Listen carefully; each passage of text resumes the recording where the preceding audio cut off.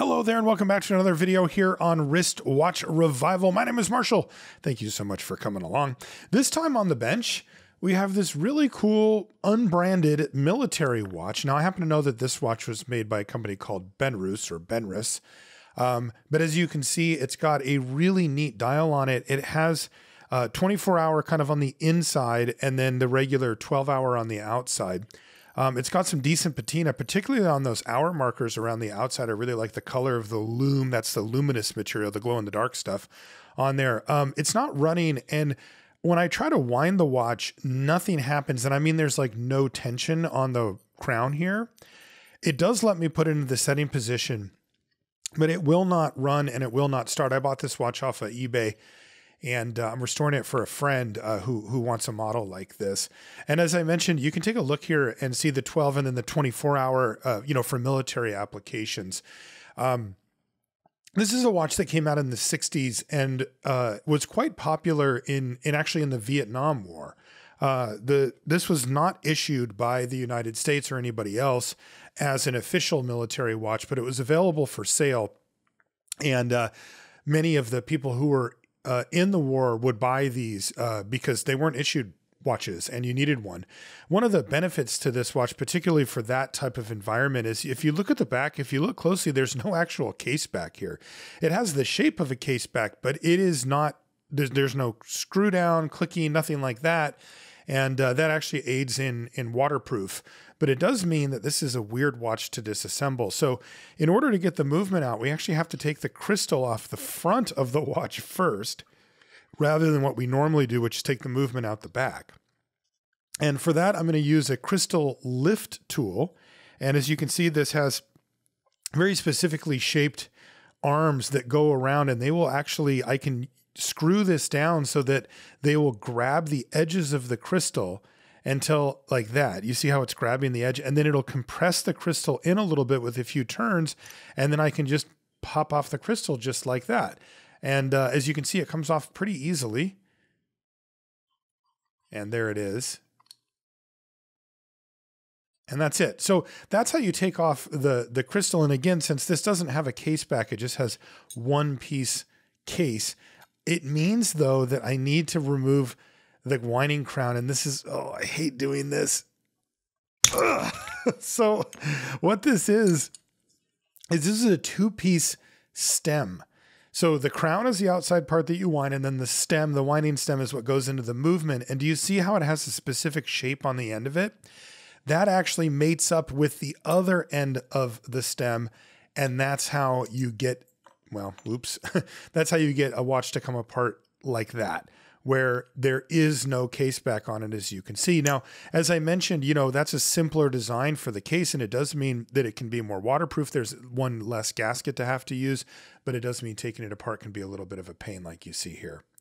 And if you take a close look here, you can see how I can engage the crown and the stem just like that. And that's how it works when it's inside the watch and installed. But the only way to get it apart is just to yank it out of there, which is exactly what I had to do. So we've got some investigation to do here as we restore this watch. What is wrong with it? Why isn't it running? And I've also got my eyes on these hands as well, especially look as I turn them over. Do you see how dark that lume has gotten? It's really they call it lume rot, and it really has kind of gone bad. It doesn't really match the outside anymore. Maybe there's something I can do about that as well. But yeah, mechanically speaking, best guess is that the mainspring is broken on this watch. That's usually the case when you can turn the crown and there's no resistance whatsoever. This is a manual wind watch, not an automatic. Movement looks really good though. And you can see it says Benrus Watch Company there on the train wheel bridge. Yeah, these watches are great. I've restored one of these before as well. And, well, it was a good learning. I had to learn a lot to do that one about like the fact that that wasn't a case back and all that. But having done that once before makes this a lot smoother. One interesting thing, if it is the mainspring that's broken, sometimes they break and then people just put the watch in a drawer and never touch it again. And, when it comes to servicing a watch like this, it gets kind of interesting because as you can see, this movement's in quite good shape. If that was the original mainspring that broke on it, and especially if it didn't last super long, this watch could have just been sitting in a drawer for a long time, which means that it hasn't been serviced and it hasn't been opened up that much. And it means that it's in that much better condition for the movement itself. And this one looks like it's in great condition. Okay. So we take off the crown wheel and the ratchet wheel first. And then just to continue the disassembly, we'll take off the train wheel bridge.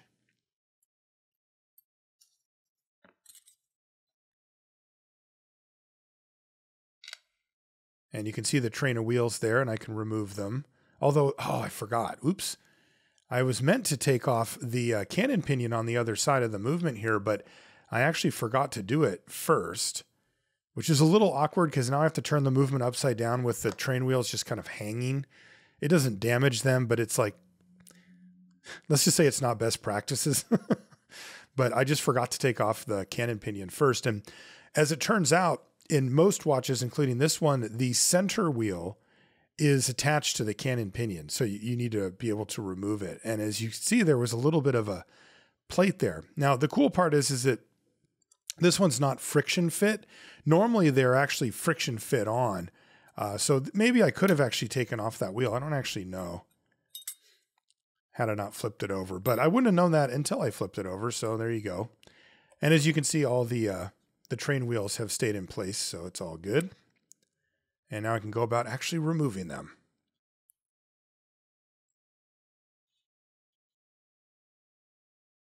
And that's the escape wheel coming out last. Now we can turn our attention to the barrel bridge. And underneath that will be the mainspring barrel, and that is where the mainspring is housed and where we'll be able to find out whether that's what the issue is. Again, that's my first assumption, but you never really know, you know? There we go. So that wheel that I'm taking out there, that actually has the friction part that would normally be the cannon pinion attached to it.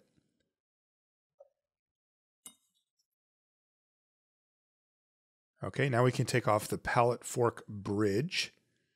And all told, this disassembly is going very smoothly. I haven't seen anything else that would make me think that the issue is something other than the mainspring. So that's also hopeful. Oh, and take a look here. So do you see this little part right here? That's actually called the hack.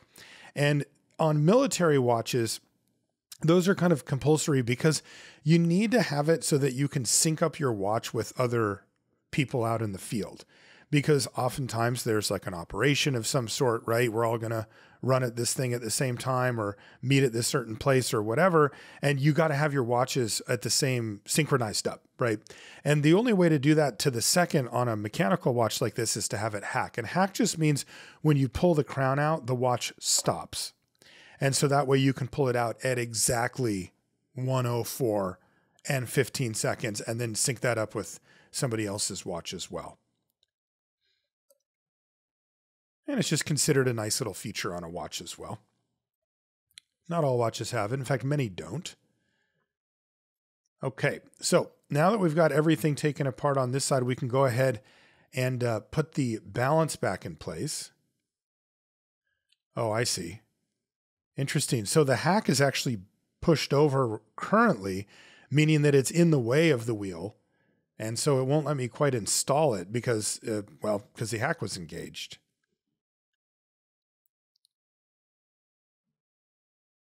So I'm just going to move it out of the way.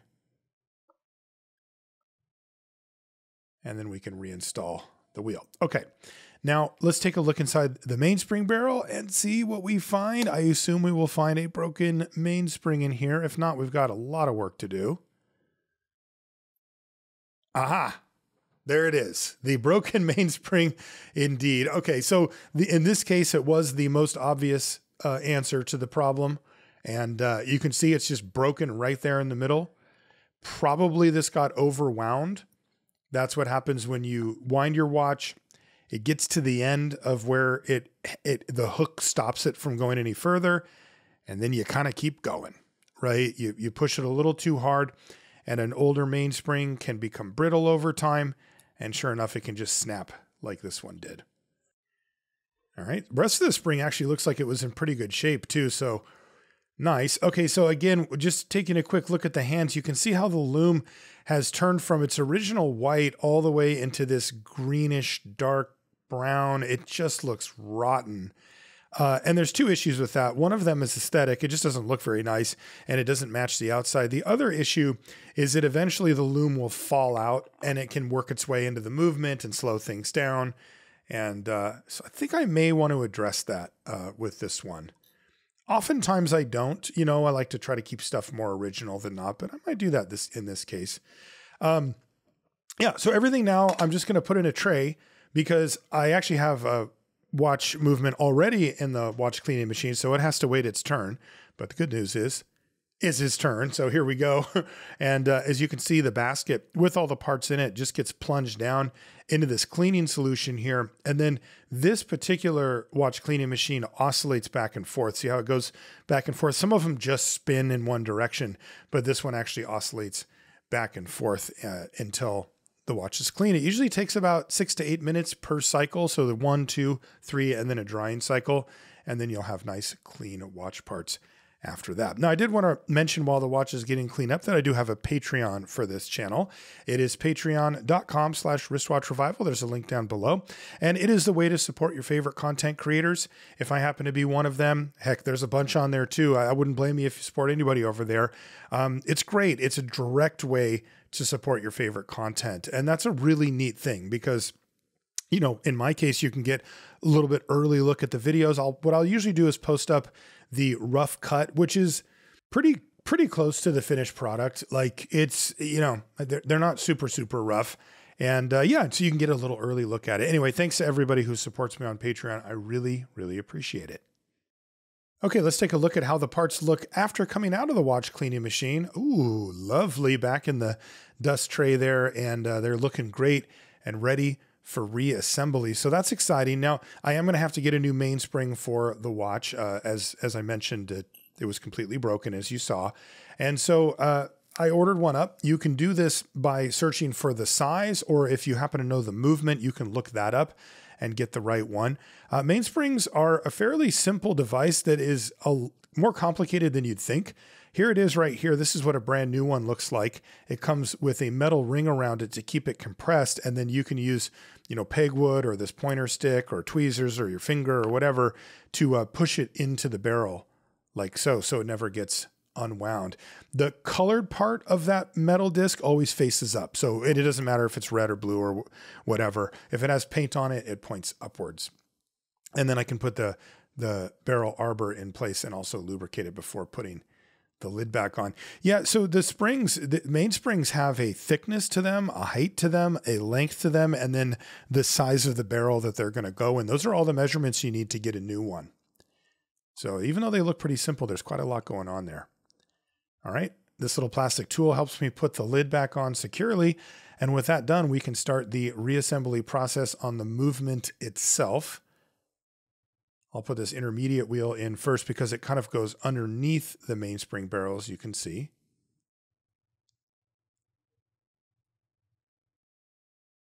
And before we put on any of the bridges, I'll go ahead and put on the setting lever screw.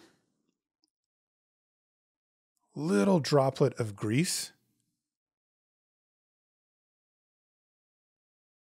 Just to make sure everything runs smoothly. This is one of my favorite types of repairs. Again, I got this watch off of eBay and it had my favorite phrase on it: for parts or repair. That's what you want to see when you're hunting for watches on eBay as potential candidates to repair.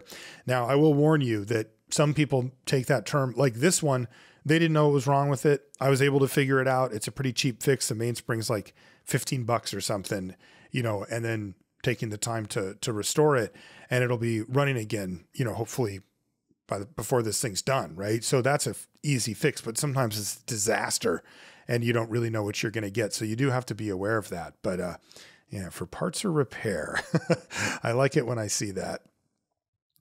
If you're interested, by the way, in restoring watches yourself, picking up something off eBay, or if you've got something at home, I want you to do it.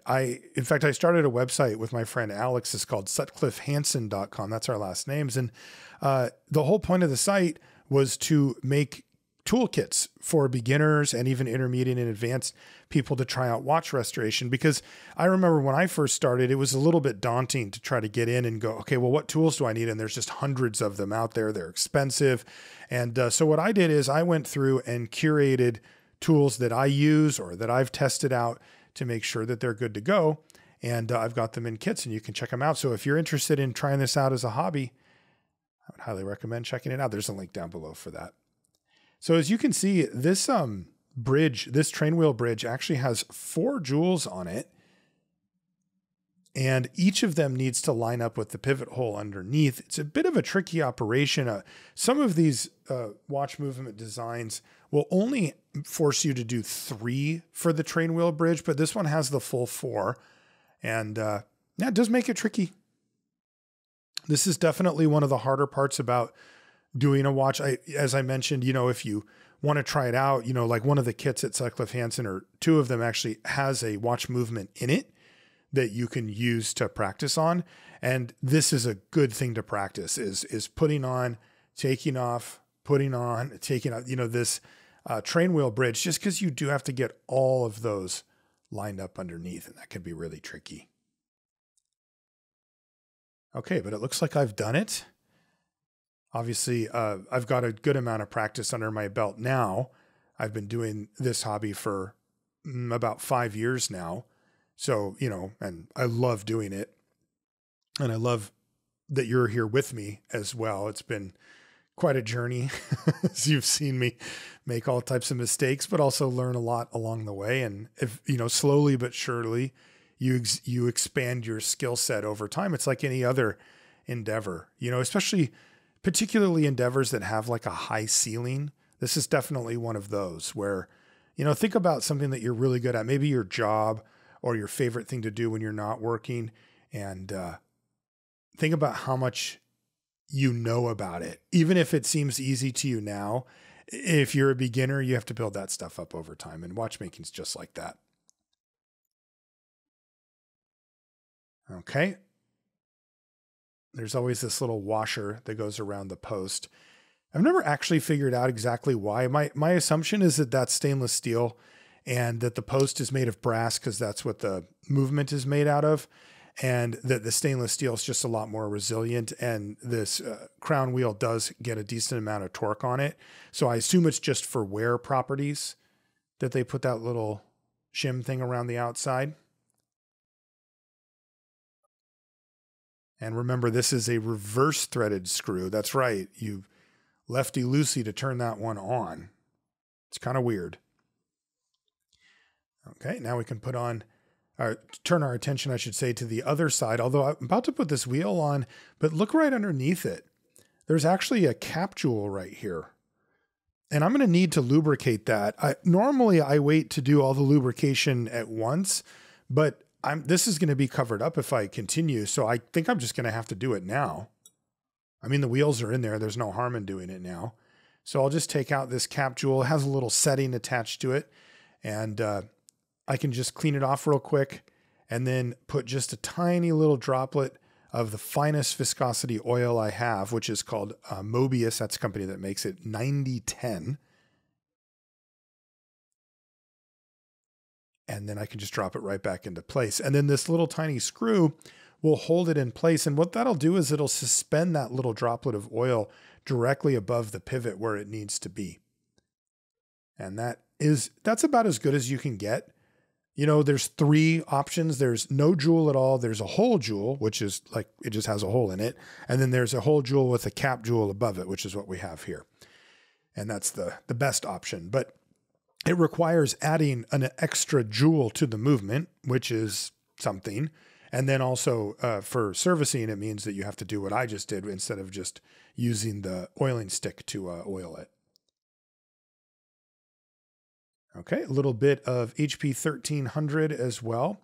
The 3 main oils I use on these movements are kind of small, medium, and large, or light, medium, and heavy, however you want to put it. But the light is the 9010. The medium, the red one that you just saw there, is HP 1300. And then this one is the blue grease. This is the heaviest one. And this is Mobius 9501 grease. we actually have an oiling kit as well. It's an add-on kit at Cyclofancy. I put together the oils that I use here, plus another one as well, plus the oilers and a little cup that you can put them in. So that's, you know, that's kind of what I was hoping for when we started the site, because I remember how confusing it was for me when I started. But those oils will get you through most restorations. And there's a few specialty oils that you can buy in addition. But, you know, for a kit like that, that's all you need. Okay, now this is a little tricky because I got to take this stem and get it inserted so that everything with the keyless works, which is the part I'm working on now, the part of the watch, gets lined up properly. And now we can also put on the setting lever, which is also a tricky operation because you actually have to pick up the movement and keep your finger that keeps it up against the setting lever screw, and then you can get it seated, and then, you know, you can turn it back over again. All right, this is the yoke. This goes back and forth when you pull out or push in the crown to set the hands. And this is the Born to Fly spring. I always picture this spring with like one of those tattoos that says Born to Fly on it, because these things have jumped away on me. It's a very, very strong spring, and it has to be put into place. As you can see, it's up against the yoke, but there's nothing really holding the yoke. Oh, God. Oh, okay. It only flew like a few inches. The Born to Fly spring lives up to its name. I actually haven't had one jump away in a little while, but as I was saying, you have to get it seated, and you can't hold it in place the whole entire time because, well, you need to use your hands to go grab the cover plate that's going to go over it. So please, please, please. Okay, there. So now there's like this tension in the air because I got to get this cover plate, which is also the setting lever spring, by the way. It's two parts in one. And I got to get it in place so that the stupid Born to Fly spring doesn't jump away on me again. And now I'm going to hold it in place. As you can see, using my pointer stick, that thing's not going anywhere.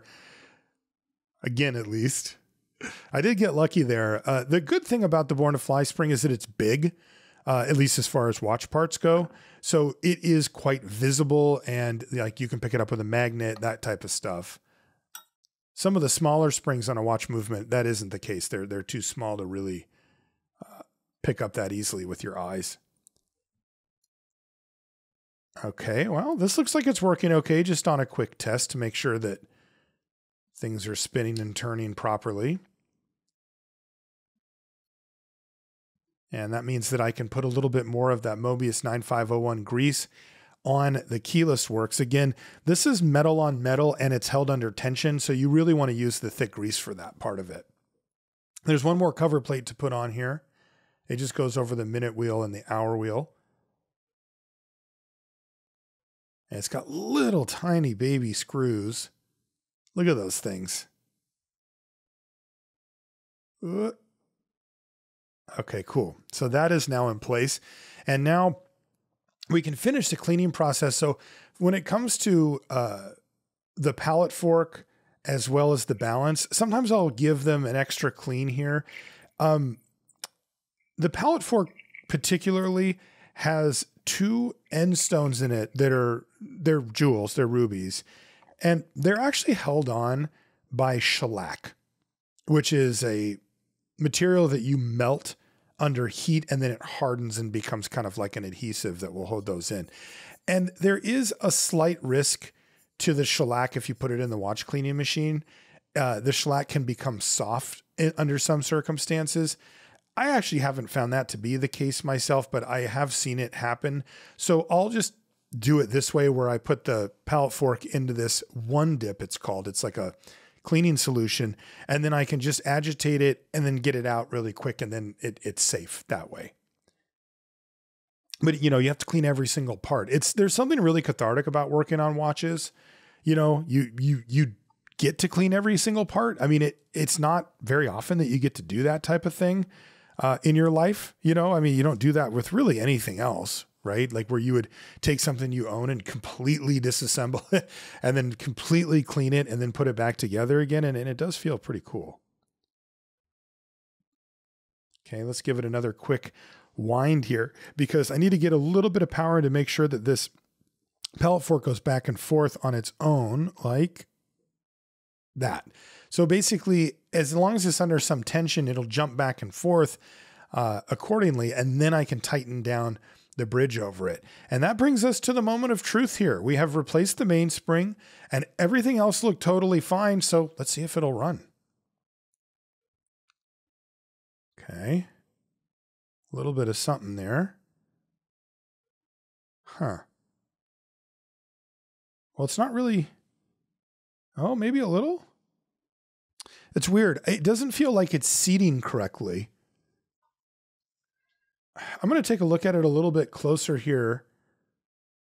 What is going on? Why won't this thing? Oh, I think I know what's going on. Yeah. Okay, this stinks. I actually have to take apart a bunch of what we've already done because I think the hack is out of alignment. So there it is right there with that big screw on top of it. Yes. See, so I had to push it over so that it would engage when I pull out and push in the crown and stem. It looks like it was on the other side of that and it was just stuck. And that means it was stuck in the, well, we don't really call it this, but the off position basically. So let's reinstall everything again. I'll kind of just cruise through this here because you know what I'm doing already. And this happens sometimes. Right? You got to be patient and you do need to be willing to go back and redo something that didn't get done properly, just like this right here. That said, we do get to figure out if this thing's going to run now finally. So let's get this thing into place and see if it wants to go. Ooh, it looks like it's close. Oh, well, it started. Yeah, there we go. Now it's running. Okay, we got one back, baby. That's nice. That's the best feeling, by the way. It doesn't matter if the watch was running, if it wasn't, it always feels good to see that balance kick back up again. You can talk to any watchmaker, any watch restorer, anybody that works on these things. It really is such a satisfying feeling to put one of these things back together. Let's give it a quick test. It should stop when I pull out the crown. It should stop when I pull out the crown. Oh, the hack isn't working. What is going on with the hack? That is look, it is a non-essential part of the watch. Like you can run the watch perfectly fine without the hacking function work, but it's part of what a military watch is supposed to be. So what is going on now? I have to take it back apart. Oh, I actually see what's going on with it too. I think it's going to be a little too difficult, to show, but there's the post that actually touches it was bent. And I think it was bent out of the way so that it couldn't touch the wheel. Because basically, what's actually happening here, by the way, when that little lever pops over, there's a tiny post that touches the edge, the rim of that wheel right there, the balance wheel, and stops the whole movement. That's all it takes. So I've just gently tweaked it back, hopefully into place, and we'll give it another run.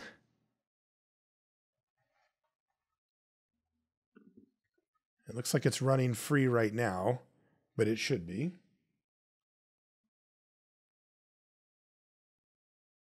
And we can give it another little wind here to see if it'll kick back up for us. And it does. Good, good, good. And we can test it as well. Please stop. Ah, there we go. Okay, it only took 3 times disassembling and reassembling this movement to get it going again. Now we can put some oil on the upper jewels here as well as the lower. It just takes a little tiny bit like this. Yeah, about like that. And then of course we need to do the balance jewel as well, which has its own special setting. And this little weird looking, almost like flower shaped brass spring on the top is actually what protects your watch if you drop it. It's called a shock protection system, and it is a spring.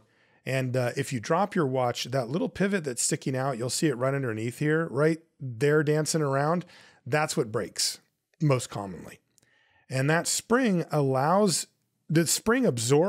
the movement as the watch hits the ground or the hard surface that it's going to hit. And it means that instead of that pivot breaking off, the spring just flexes.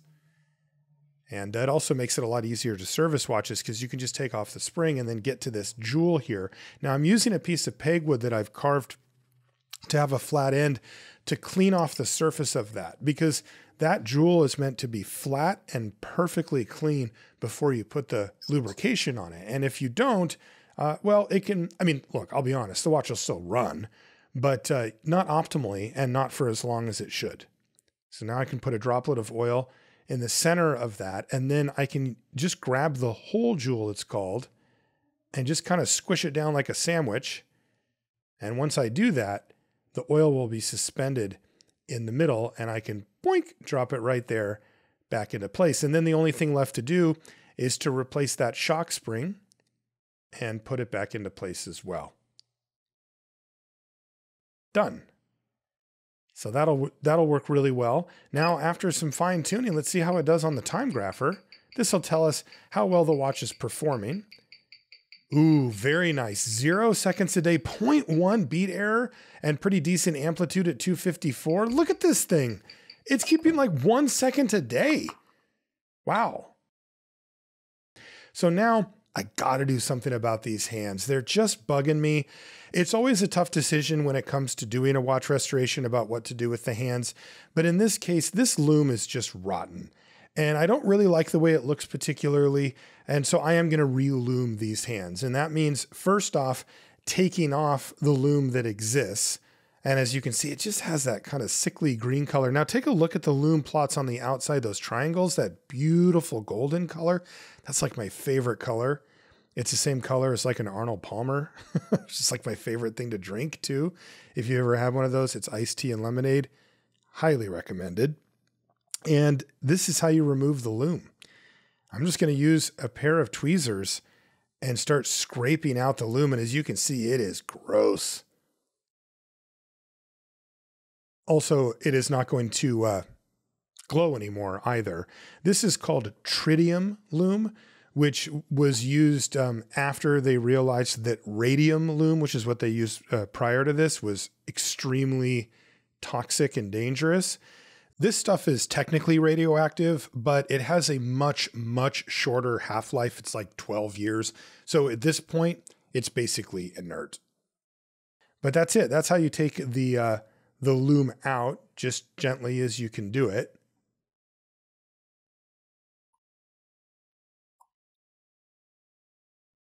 And it's very satisfying to take that loom out. I'm not going to lie. It just takes a little bit of, repetitions to get it all set up. But I've got actually a cool product that I found, and I've been waiting for the right project to try it out on, and this is the one. And it is a set of loom that has been pigmented with the idea of matching different ages of loom. You're never really going to get it perfect, but like you want it to kind of match up, with the other loom on the dial, for example. And so what I'm going to do here is I'm going to take some Rodico, that's that kind of silly putty stuff, and I can suspend the hands there. Now take a look at what I've done. This is a spare hands that I've used as testers to put the different colors of the loom that I got on them so that I know what they look like after the loom is all dried up. And I can use that as a gauge to try to match up with what I think would match best with the dial that I've got. And so I'm going to pick this one out of these, a bunch of little vials that I got. And we'll see how it does. I actually haven't used this product yet, but I've been excited to for a while. And we're going to find out today how it does. So first, I put a little bit of the luminous powder into this mixing bowl, and then I can use what's called a binder. This is just a clear liquid that you mix with the powder to create like a paste or a fluid. You can then apply it to the hand, and then as the binder dries, it makes it like a rigid surface so that the loom will stay in place, and hopefully for a very long time. Now, it's always a little tricky because I put a little bit too much of the liquid binder in. So the solution the mix that I'm making here is too thin, and I need it to be a little bit thicker. So I just have to add a little bit more of the powder. And then if I add a little bit too much powder, I can add a little bit, you know, a drop or two of the binder, and you keep going back and forth until you get just the right consistency. And this one said that you want it to be a little on the thicker side, actually. Most of them are not that way, but this one said you actually do want it to be closer to like a paste that has liquid on it, and that it'll perform best if you use it that way. And so what I can do now is take an oiler. That stick is actually the same type of stick that you use to put the oil into the pivots, and I can gently spread out the loom over the back of the hand. And then since it is a liquid, it will fill into the gaps of the hand automatically. And then hopefully they'll look really good. So that's what we're going to do here. As you can see, this is on the pasty side. Normally I prefer to have the loom be a one step closer to liquid than this, but the instructions that I got with this said that you should err towards it being a little bit more on the solid side. So that's what I'm doing here. And I mean, this is an experiment just like anything else. Like I said, I did try them out on that set of hands that I made so that I could get used to working with it a little bit and then also get an idea of what color it actually produced when it was dried off.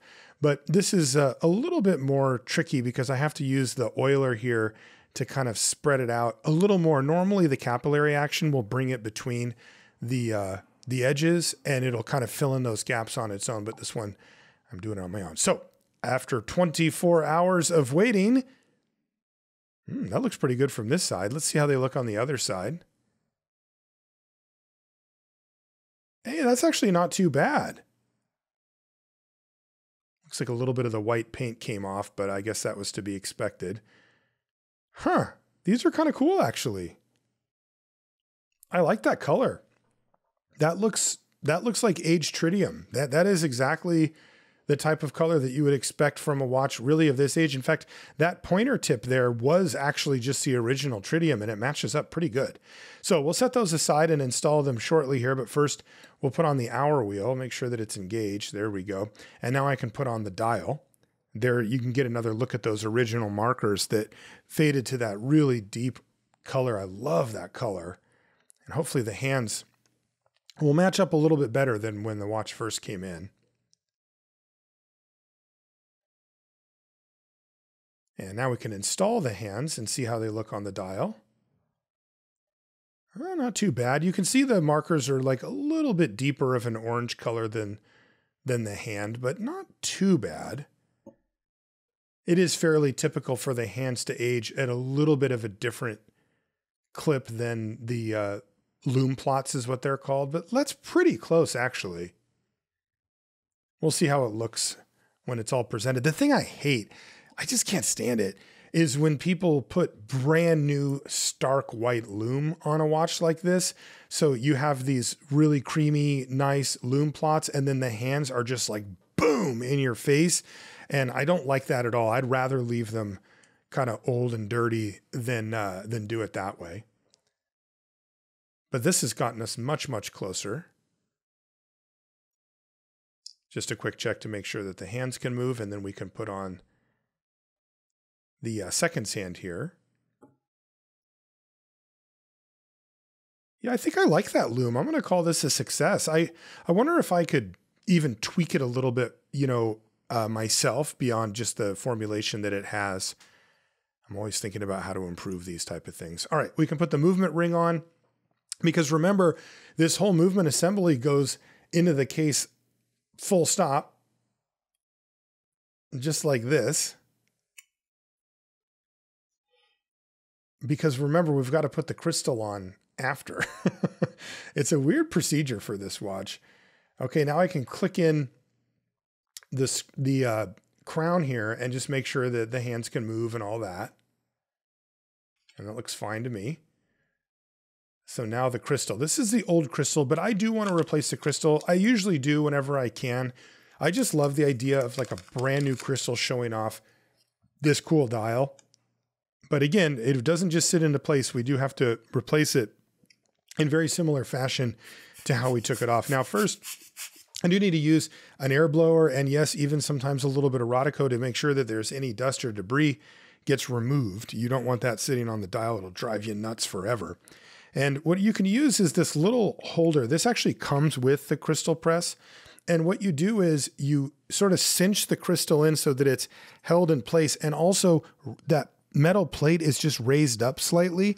And what that lets you do is take the crystal press once again, open up the jaws of it, put it down, and now the jaws are going to grip the edges, but not underneath the crystal because it's sitting in this little holder. And again, that's really important because the under rim there needs to be able to go into the case where it seats itself. And then all I have to do is tighten down the crystal from the outside, make sure that it's engaged with the case here. And once it is, I can just unscrew the jaws and the crystal will just expand into place just like that. And by the way, take a look at the hands. They look pretty good. Not perfection, like it's not 10 out of 10, but it's like 8. Like they look much, much better than before. And I don't think that your eye would naturally go, wait a minute, that doesn't look right. You know, they're close enough so that, you know, they pass, right? You're like, oh yeah, that looks fine. That you wouldn't assume that those have been relumed, which I think is really great. And I've got other colors too. So that's something you can look forward to seeing more of. I'm impressed by this stuff. Only a couple of things left to do to this watch. First one is I want to replace the strap because it didn't come with one. And so I am going to measure up the lugs. These ones are 18 millimeters. And then I've got these spring bars and they're just by size. These are the kind of normal ones. There's a bunch of different types, but these are just the normal ones that go in a normal watch. And as you can see, I can just attach the strap using the 2 brand new spring bars. I'll usually switch out the spring bars regardless, just because they're so cheap and it's good to replace them just to make sure that they're holding on strong. And with that, take a look at this watch. Isn't this a cool watch? I'm really impressed. Again, the loom stuff ended up being really cool. And I think the watch itself is really pretty, but also very functional. This is a type of watch you could wear every single day. That leaves only one thing to test out, and that is the new loom. Let's see how it actually does. I've got a little light that I can shine on it. And you can see, interestingly, the outside ones light up, but look, they don't hold the light at all. And the new ones do. Hey, that's pretty good, actually. Yeah, they hold on to the light pretty well. The tritium loom on the outside is unfortunately done. That's going to do it for this one. Thank you so much for hanging out with me. I really appreciate it. If you want to find me on Instagram, I am wristwatch_revival. And I just wanted to say thank you. I really appreciate you taking the time to go on this watch restoration journey with me. And we'll see you next time.